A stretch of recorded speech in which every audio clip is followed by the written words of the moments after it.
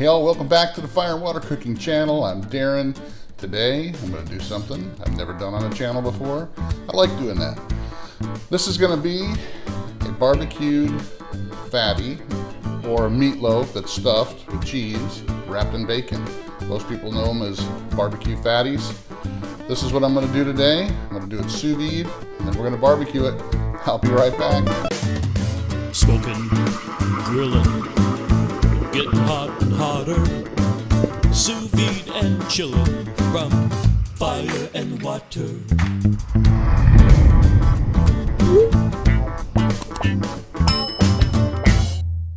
Alright, well, this is actually going to be a really easy recipe. If you've never made a fatty before, or smoked meatloaf, whatever you want to call it, a lot of people call them fatties when they're talking in the barbecue community.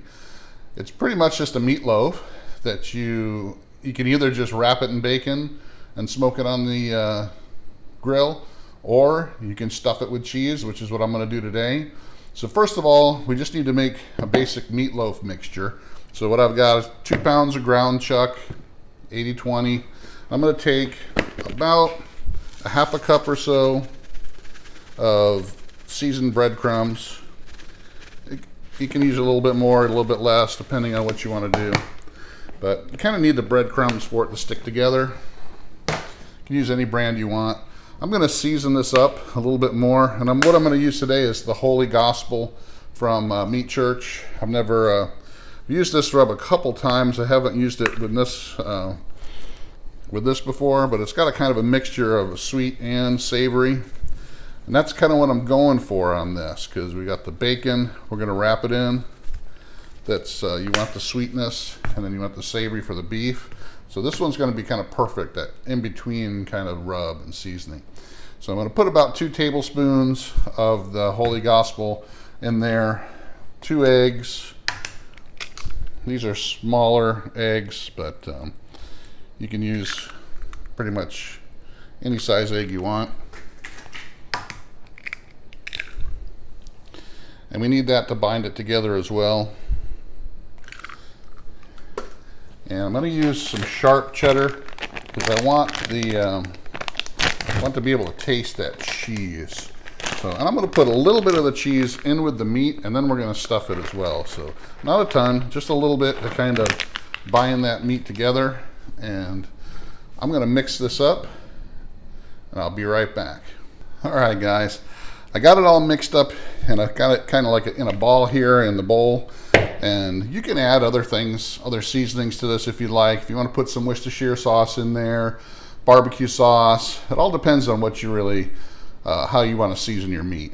I'm just kind of making it basic today because I am going to re-season it before I stuff it, and I'm going to season the outside of the meat and the bacon as well. So I don't really want to over-season it or have too many muddled flavors in there. So I'm kind of keeping this mixture kind of simple because I do have seasoned breadcrumbs, and with this Holy Gospel, it's got a lot of different seasonings in it as well. So one of the things I am going to do first of all is I'm going to take this ball of meat, pretty much lay it out on this sheet pan with some parchment paper, because what I'm going to do is I'm going to flatten it out and kind of make it into a big rectangle so that I can stuff it with our cheese and then roll it up into the shape that we want. And then what we're going to do is we're going to take some of this bacon, and then we're going to do a bacon weave and put it on there. So let me go ahead and get this all flattened out, and I'll be back. All right, guys, just kind of want to show you what I got going on. Got my meat rolled out here, and what I'm going to do right in the middle is where I'm going to put my cheese. I don't want to put too much cheese because I don't want it squishing out during cooking. I want to kind of keep it all inside here. So I want to give it probably a good 1.5 inches or so away from the edges. And then after I got my cheese down, I am going to put a little bit more of the Holy Gospel rub here. You can use any kind of rub you want. Okay, put that down.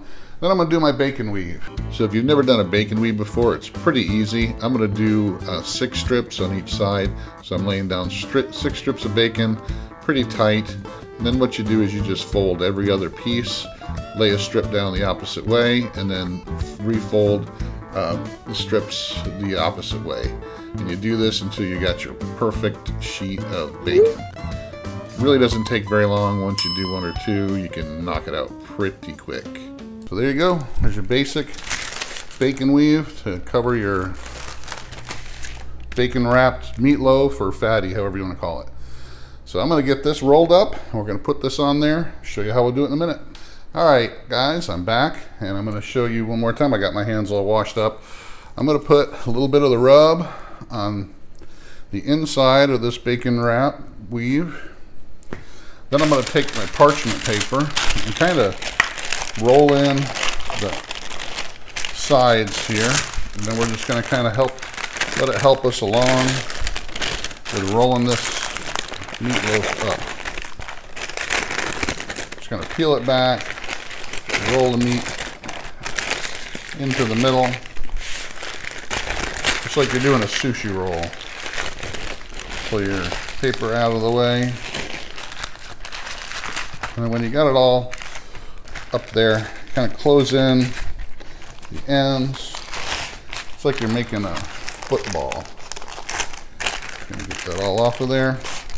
And you kind of want to seal all your edges here. So you just kind of pat it all nice and tight together. And then you can just lay it right in the middle of your bacon wrap. You kind of want this kind of tight. Like I said, we don't want that cheese leaking out all over the place when we're cooking it. So now that we've got that, I'm going to go ahead, wash my hands off, and season one more time here.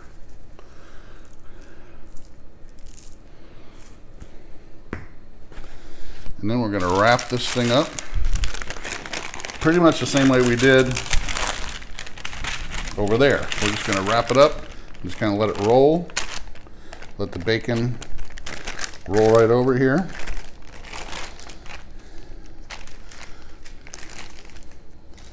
And we're just going to push it together, just like that. And there you go.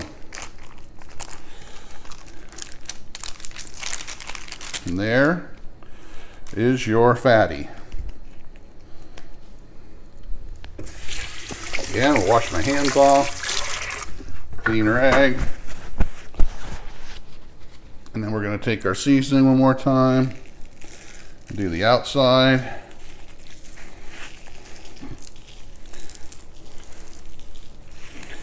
And we're going to sous vide this at 140 for about 2 hours or so. And we're primarily doing that to just to partially cook this bacon up and make it so when we put it on the smoker, it crisps up pretty good. Because that's one of the things when you cook these, usually you're waiting for your bacon to cook. That's the longest thing that you're waiting for. So if we can get that bacon partially cooked, get everything kind of set in the package, when we put it on the smoker, we're just waiting for that the bacon to finish off and get crispy.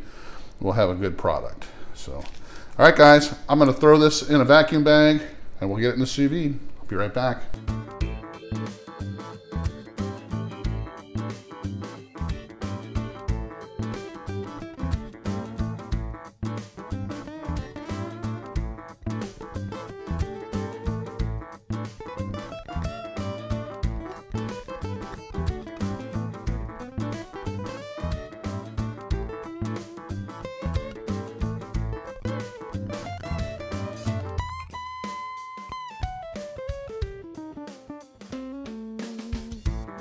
Hey, I'm back.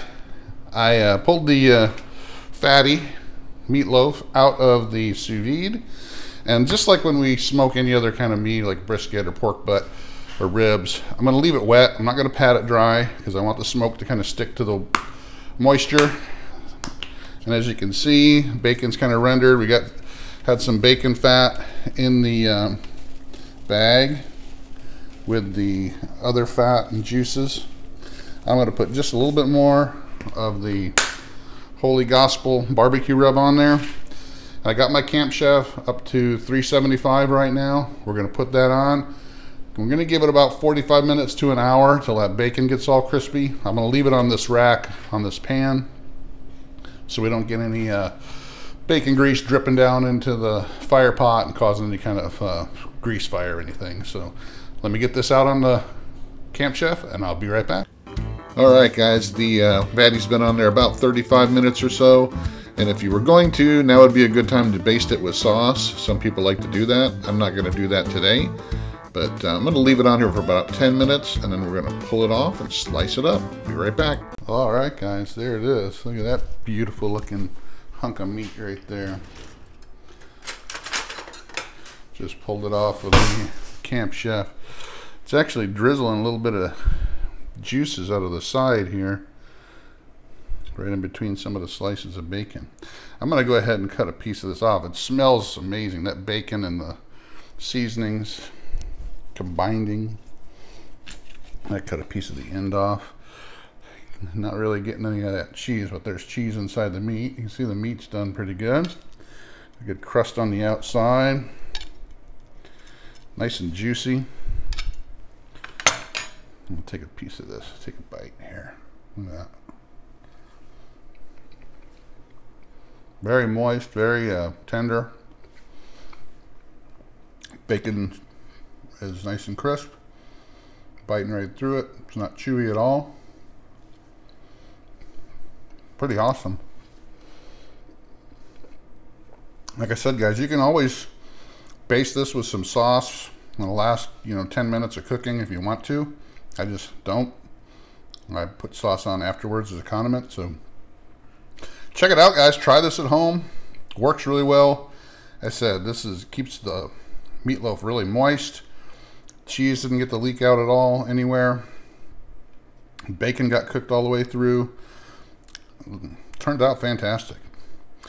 Thanks for watching. Make sure you like, subscribe, share, follow us on Facebook, Instagram, and Twitter. Make sure you follow the Fire and Water Cooking Podcast wherever you get podcasts. I'm going to go finish eating this up for dinner. Thanks again. See you on the next video.